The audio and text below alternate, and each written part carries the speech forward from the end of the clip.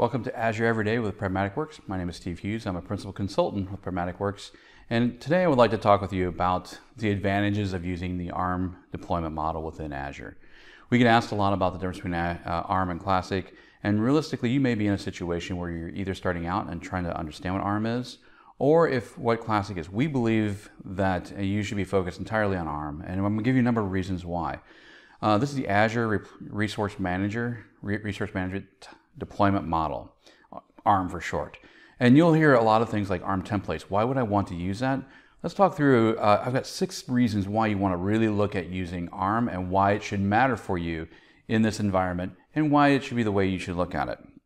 First of all, ARM lets you deploy, manage, and monitor all of the Azure resources for an application or a specific solution as a group.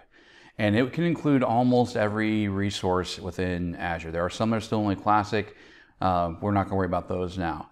The other thing is, as you do ARM template deployment, you're going to be able to deploy as a unit, but not just once. You're going to have the ability to deploy multiple times through the lifecycle of your application, and you're going to be able to manage that deployment process. So that's reason 2, is you're going to have this an ongoing process. You make a change to your application, you change your deployment in ARM, and you're going to have this opportunity to move forward with that.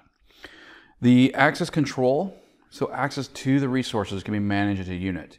So as you start thinking about how to do separation of duties and compliance from SOX, for instance, you may have specific rules around the application that you're doing. You can apply access control to that, and then those rules apply in general to that entire deployment solution that you have. Resources can be tagged.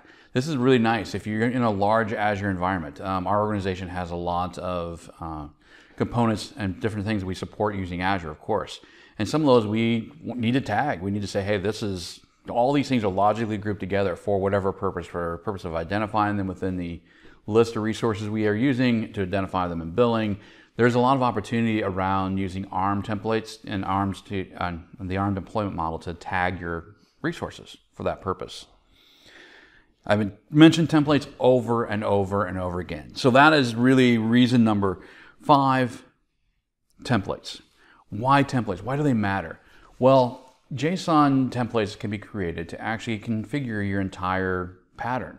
So this allows you, if you're doing a standard application rollout, and maybe you have a base template you even use, then you can actually create this template. It has all the really important things in there. It can be parameterized, and then you can issue out and deploy your resources as a group using the template. Very cool feature, very robust along all the resources that are available. You can also define the dependencies to make sure that it's deployed in the correct order. So this is reason 6. One of the hardest things to do is keep all this straight. Do you want to manage it in PowerShell, or do you want to manage it in template and use this deployment model to get it out? You should absolutely look at ARM for that. So those are the 6 top reasons we have for using ARM deployment. The 7th bonus reason is you shouldn't use Classic because it's probably going to go away. We don't know when that would be or how that looks, but almost every new thing in Azure is going to ARM first. So if you're new to Azure or you want to take advantage of new tech, use ARM. Any other questions around this or anything else around ARM and Classic deployment models? Click the link below for more information. Thank you.